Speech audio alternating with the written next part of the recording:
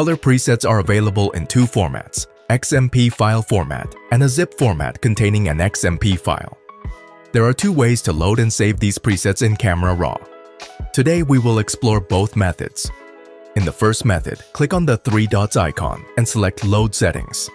Afterward, locate the folder where the files are saved, select your preset file, and click OK. It will automatically apply settings from that file to your current image. Now click on the three dots again and select Create Preset. Give it any name you prefer and select OK. This will save all the settings applied to this image under User's Presets section, allowing you to use these settings in the future for any image. The second method is to click on the preset icon, then click on the three dots and select Import Profiles and Presets.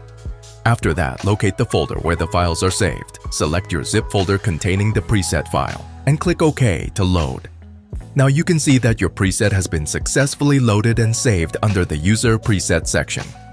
Whenever you want to apply these settings to any of your future projects, simply click on the preset and it will automatically apply the preset settings to your current image.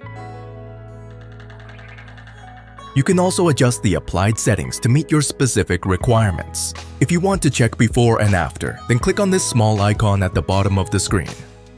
Let's now apply these settings to another image.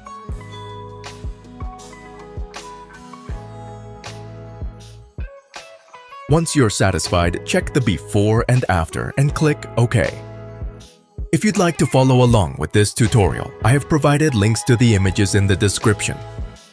That's it. Don't forget to write in the comments about today's video. This will help us to improve our content and deliver better results to you. And tell us what you want to see in the upcoming episodes. Till then, bye-bye. Take care.